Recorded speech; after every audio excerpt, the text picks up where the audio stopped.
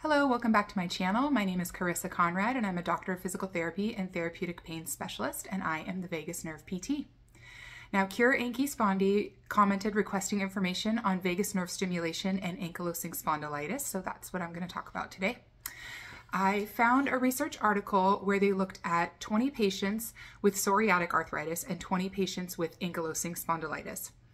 They performed handheld stimulation to the vagus nerve for 2 minutes, 3 times per day for just 5 days. At the end of the study, what they saw was that in the group of patients with psoriatic arthritis, they had a 20% reduction in C-reactive protein, which is an inflammatory protein. And in the ankylosing spondylitis group, they saw decreased interferon Y and decreased levels of interleukin 8 and interleukin 10. All three of those are typically elevated in autoimmune conditions.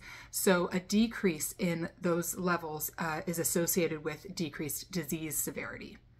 So what was interesting about the ankylosing spondylitis research is that for the most part, it's bulked in with any research that's done on autoimmune conditions.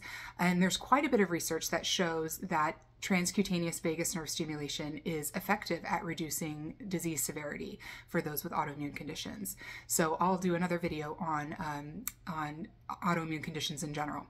But that's what I found on ankylosing spondylitis. Thanks so much for watching. Please let me know if there are other conditions that you'd like me to take a look at the research for, and subscribe, and we'll see you soon.